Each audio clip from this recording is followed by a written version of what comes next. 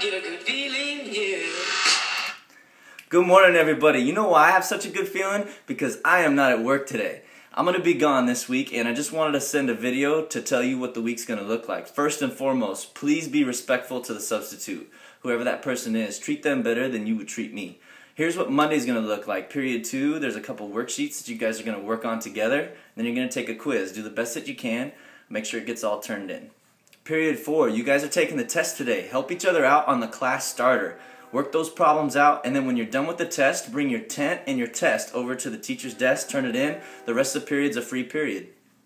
Then the next 4 days, guys, you have a great opportunity to get some class points. I got a video that I'm going to show, and there's a packet to fill out. There's questions, so you need to pay attention to the video while you're watching it. Help each other out, get the right answers in there, and don't lose the packet because you're going to do it for 2 days.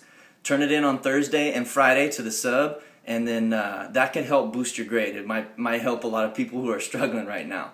When I get back, I'll get those tests graded, and we'll pick up where we left off. I hope you guys have a great week. Aloha, and I'll see you soon.